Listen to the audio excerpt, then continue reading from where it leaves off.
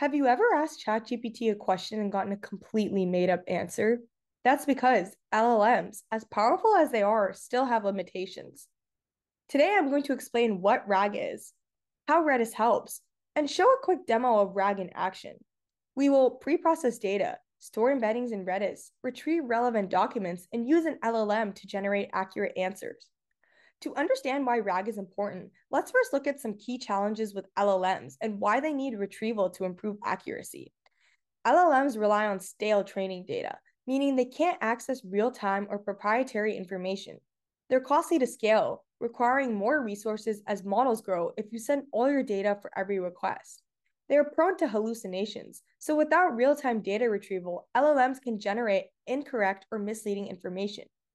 These challenges make it difficult to use LLMs for real-world applications that need accurate, up-to-date, and efficient responses.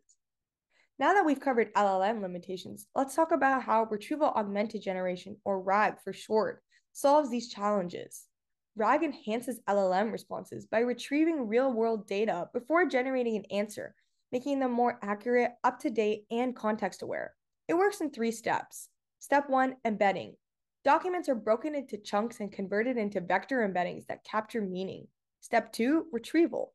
When a user asks a question, the system finds the most relevant document chunks. In step 3, augmented generation. The LLM then generates a response grounded in facts, not just its training data. By combining retrieval with generation, RAG ensures factual, reliable AI responses, making it ideal for document search, customer support, and financial analysis. Now, why are we using Redis for this RAG pipeline? Redis is a great solution because we're fast. Redis provides unparalleled data access with its approach to storage. We're faster than any benchmark competitor. We're flexible. Developers can use Redis with over 30 top AI tools to give you whatever you need to deploy your AI app quickly. Because we work with more tools and systems, customers can just get started instead of worrying about making sure each integration is working properly. And lastly, we're trusted. We are battle-proven by the biggest companies in the world and work at the scale they need.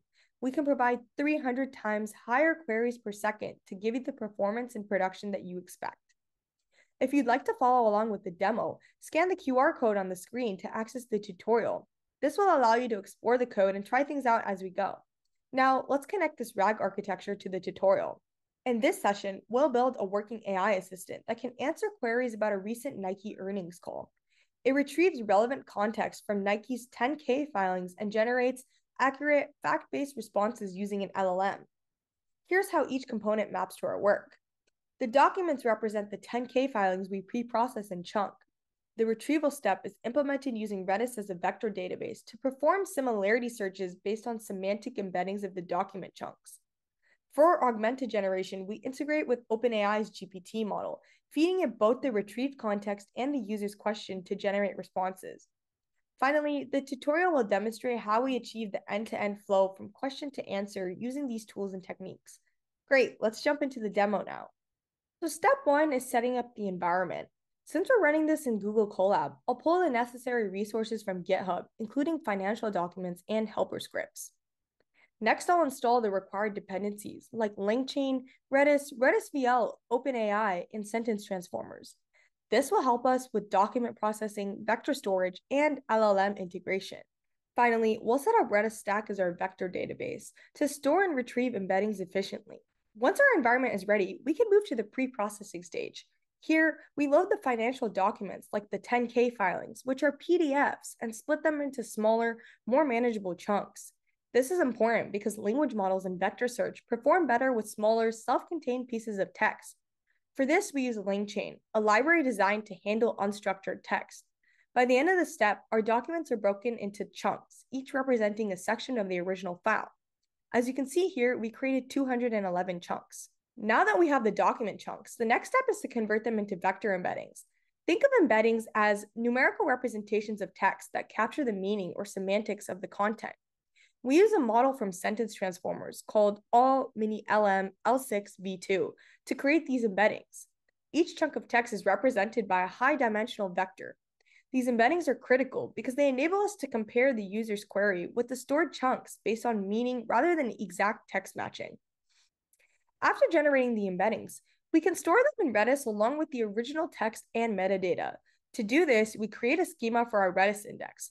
The schema includes the fields for the chunk ID, the original text content, and the vector embeddings. Redis uses the schema to enable efficient vector similarity searches. By the end of the step, our document chunks and their embeddings are indexed and ready to be queried. With our data stored and indexed in Redis, we can now perform vector similarity searches. When a user asks a question, we convert their query into an embedding, just like how we did with the document chunks. Redis then compares this query embedding to the stored embeddings and retrieves the chunks that are the most similar. This process allows us to identify the most relevant pieces of information to answer the user's question. Now that we've run our query, let's take a quick look at this output. You can see that RedisVL has returned 3 document chunks, each identified by a chunk ID. In this case, we have 88, 80, and 87. Alongside each chunk, we also see a vector distance score, which tells us how similar each retrieved chunk is to our query. The lower the distance, the more relevant the chunk is to our input. In this case, chunk 88 is the closest match, followed by chunk 80 and chunk 87. RedisVL offers additional ways to refine search results, such as hybrid search, sorting, filtering, and range queries. These techniques help improve result ranking, restrict searches based on specific criteria, and expand retrieval scope when needed. There are examples of these in the notebook, but for today, we'll skip over this part to keep the focus on building the core RAG pipeline. Great, and now we can finally do RAG. Once we have refined and filtered the results, we move to the generation step. This is where OpenAI's GPT model comes into play. We take the user's query and the retrieved chunks and feed them into the GPT model. The model generates a response based on both the context provided by the chunks and the query itself. This step is the generation part of retrieval-augmented generation, where we combine retrieved knowledge with the reasoning capabilities of an LLM. Great, so now we can test out the pipeline. To test the pipeline, we can use a set of example questions. For each question, we convert the query into an embedding, retrieve relevant document chunks using Redis, pass the refined results and the query to the GPT model to generate an answer. This testing phase validates that the pipeline works as expected, from pre-processing to answer generation. It also showcases how the system can handle different types of questions. So let's view the results. After testing the pipeline with sample questions, we can finally review the results to see how well the system performed. Let's test the pipeline with a new question. I will type it in. What is Nike's gross margin for the latest fiscal year?